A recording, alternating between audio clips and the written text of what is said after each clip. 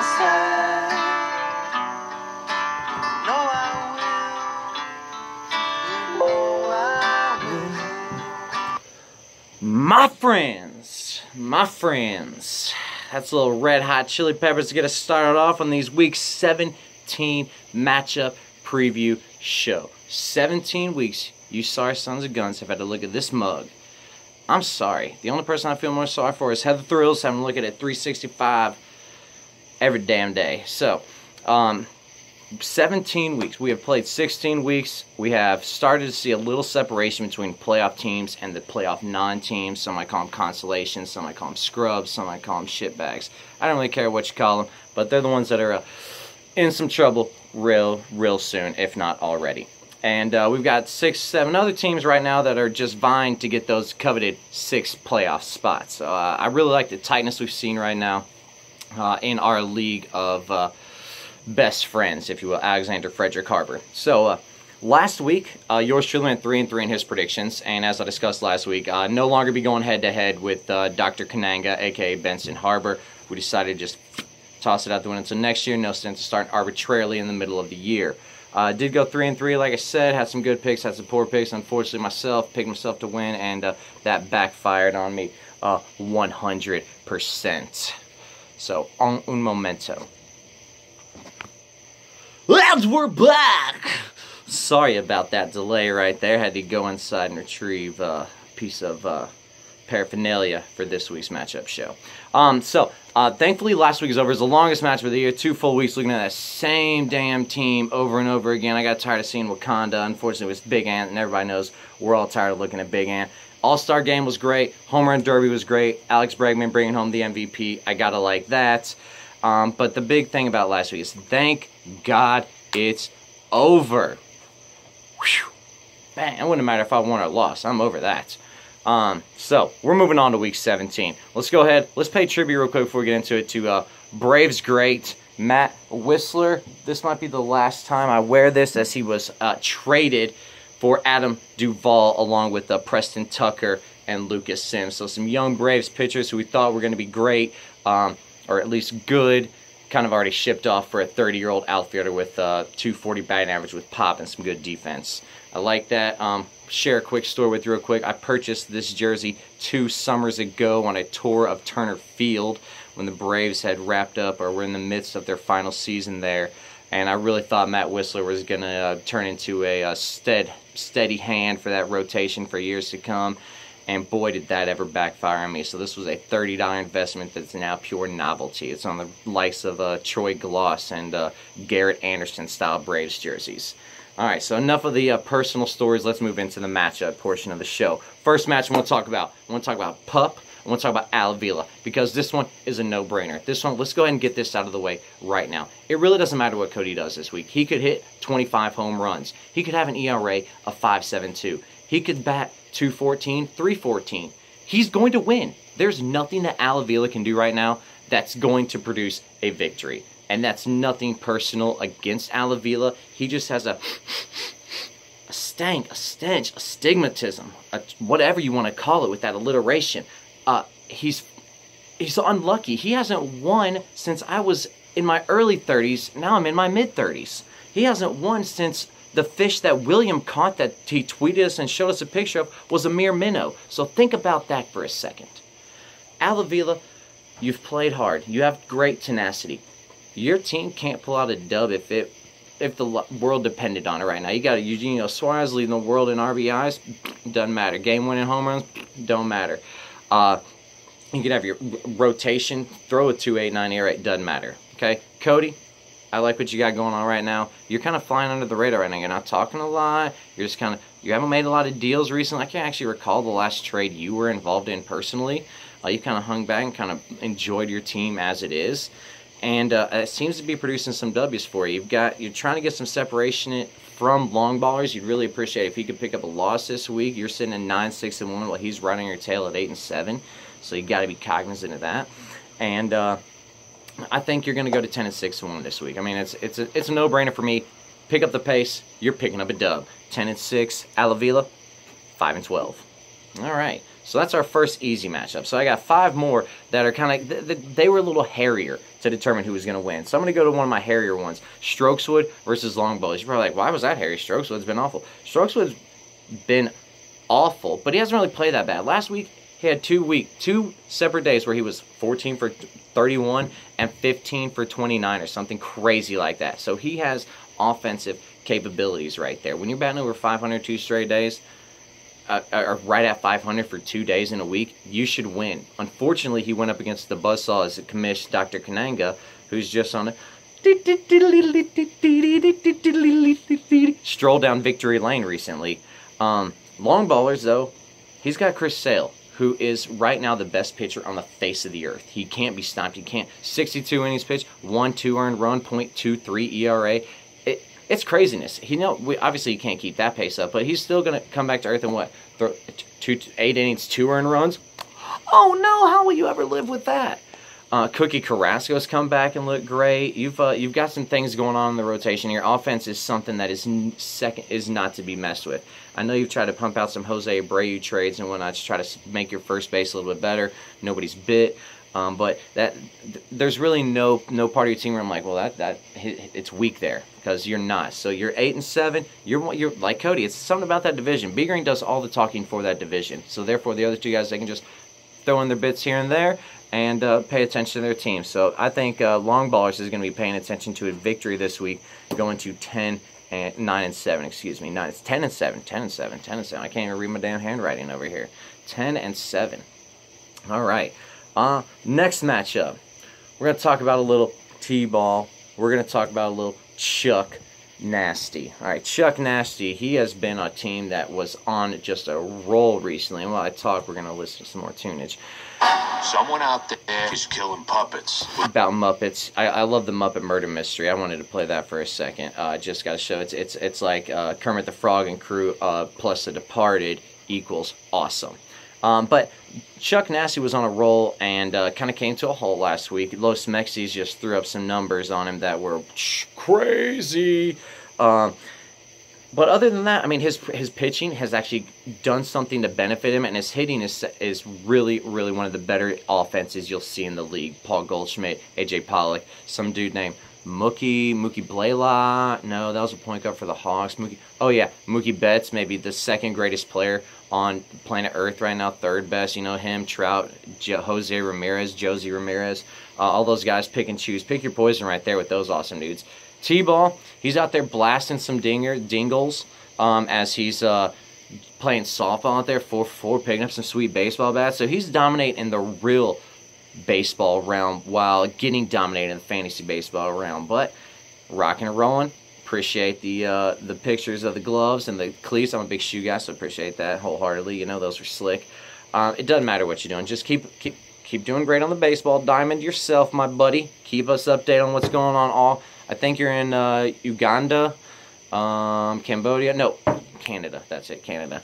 And but you're going to pick up a loss this week against Chuck Nasty. Chuck Nasty's team is too good to not pick up another dub. He's going to 9-8. You're going to 4-13, and potentially having the first choice of who to select next year in the auction draft. So we appreciate that. So T-Ball picking up a loss, 4-13. Chuck Nasty picking up a dub, going to 9-8. All right, next up. I mean, if I didn't get a message going to my head, I am what I am. Don't give a damn. Oh, baby, think you can be my girl, I'll be your man.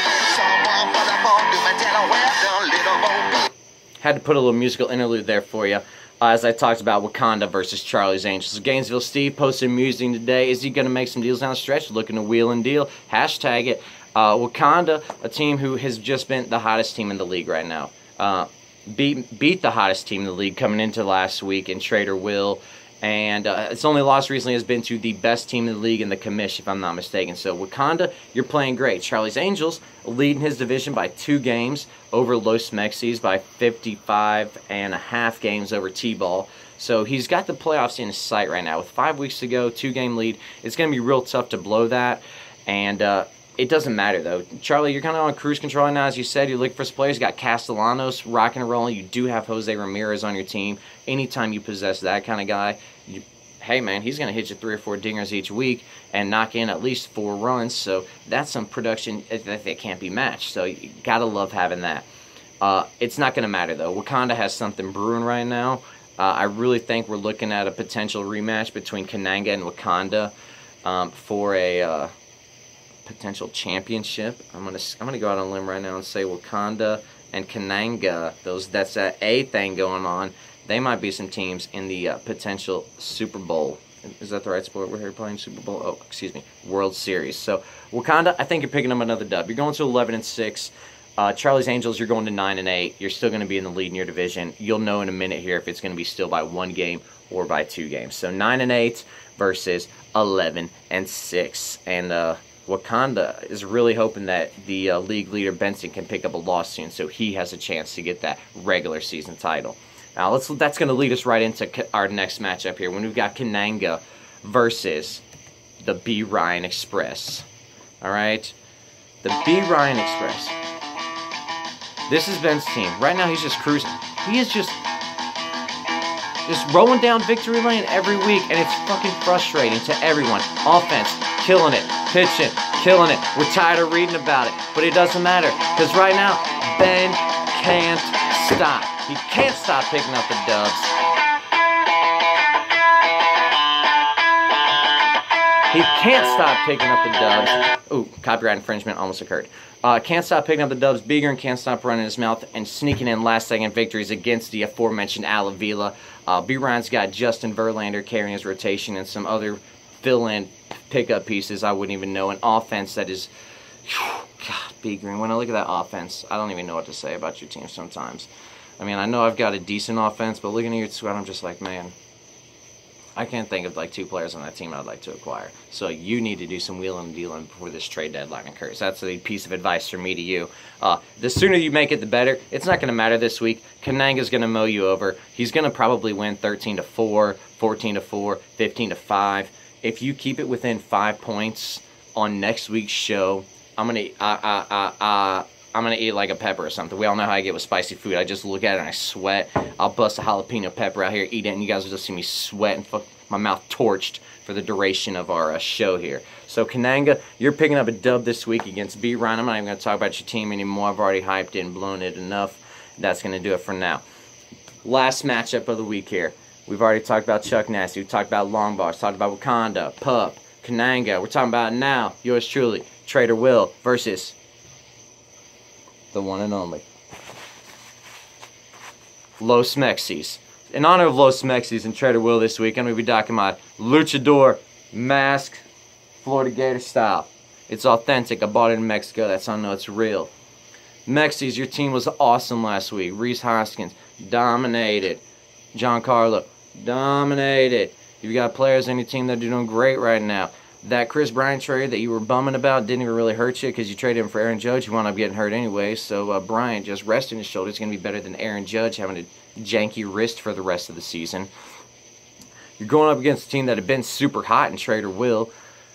He got it was the 11-9 was a closer facsimile than it really was, because it could have been 13-7. It could have been much worse. The offensive production from Anthony's squad last week was dreary. If you look at the numbers, Trader Will would have only defeated 2 other teams offensively, and with a pitching staff that only registers about 21.1 innings a week, it's going to be tough to win if you only do that. But I don't see that happening this week. I think Trader Will's going to make a bounce back. I think some of those players that really slumped are going to turn it around this week. Alex Bregman can't continue to be this bad. And Jose Altuve, even though he's on the DL, has a viable replacement in Jerickson Profar. And as you look at Los Mexis squad, I see him just with Arrieta. Strasburg's back on the DL. He does have Chris Archer of who knows who he's going to be playing for soon. And the pickup of Juan Soto this week, I was really, and by this week I mean earlier today, was really depressed about. Also, he does have Starling Marte because Benson dropped him. That's what we've come to in this league, laughing about Benson players that he dropped rather than anybody that we've actually acquired. Los Mexis, Clayton Kershaw can't help you this week, I hope. Brad Ziegler can't help you this week. Jameson Tyon can't have it this week because I think Trader Will is going to pull out a dub. He's got to keep pace in his division. He's got to keep pace with long bars if he's going to be one of those top 6 teams. And speaking from almost like I know the guy, I got to say, he's going to 10-7. I hope he doesn't lose against you. You're going to fall to 7-10. But Gainesville Steve lost this week, so you're not going to lose any ground in your division, my friend. That's 10-7 for Trader Will, 7-10 for his evil counterpart William there. And that's going to wrap it up for the pick portion, 15.5 minutes deep into this video, boys. So I'm sorry about that. But we got Trader Will, Kananga, Pup, Wakanda, Long Bars, and Chuck Nasty picking up a dub this week. Now, there's not going to be a top 5 this week because we have another mailbag going in. After first week's rounding success of just emails, I was flooded this week with even more by the dozens and hundreds and many. I got to say, I could only find the best 3. We're going to break them down real quick. Hopefully wrap it up before the 20-minute mark, boys. Alright, so my first one comes from James in LA. He said, is Strokeswood about to be the first team in your league to ever go from 3-0 first place to open the season to a last place finish worst overall team at season's end? James, I don't see that happening. Strokeswood has a decent enough team to pick up a dub here and there down the stretch. There's no way he falls below Strokeswood. There's no way that there's no way Strokeswood falls below Alavila. There's no way he falls below T-Ball. So I don't think he's going to be the first team to go from first to last. He is going to be, unfortunately, a team that's going to start the season 3-0 in first place with a team that looks really solid to a team that is not going to make the playoffs. I'm going to go ahead and say that now because falling to 6-10 stroke, I don't see him making the playoffs. All right, next question. So James, hope that answers you up there, buddy. Connie from Chicago writes in, is Big Ant ever going to publish anything? Something? You know, I hear this Big Ant fellow always running his mouth, yapping some gums. Them lips be running, and nothing's coming out of them of any importance. So, Connie, I don't think it's coming. We hear this, we hear that, we hear this, we hear excuse after excuse after excuse.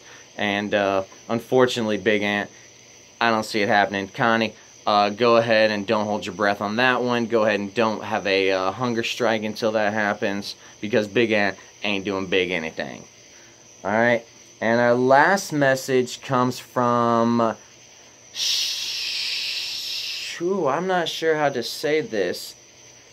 Sinead from Bangladesh. So we have now gone international here, gentlemen. Will Tim Savdog Savage catch a break and get another dub this year? Sinead, no. Savdog is not getting another dub this year. He will finish the season 5-17, hapless, helpless, hovering at the bottom of the league. Savdog is akin right now to compare him to a pair of busted up kicks. He's just a pair of white sneakers that are beaten down, busted up, and they can't catch a break right now. They're the sneakers that you mow the lawn in, alright? They were once nice, alright? He was once a team that was 2-0 or 2-1. He's now a team that's going to be 5-17 to finish the year. So Savdog, Tim Savdog Savage, is not going to pick up another dub this year, Miss Bangladesh, and he's going to be 5-17. He might finish last. I think T-Ball's going to catch him. T-Ball, you're going to get another dub, buddy.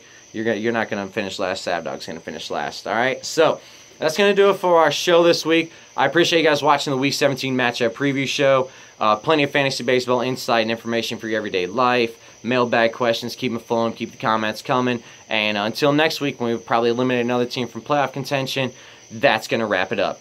Take it easy.